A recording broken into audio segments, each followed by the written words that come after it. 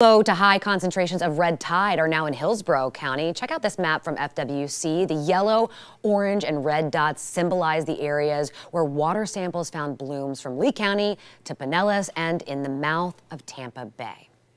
These red tide events are becoming more severe because of human-borne inputs into the water. Nitrogen comes from human waste.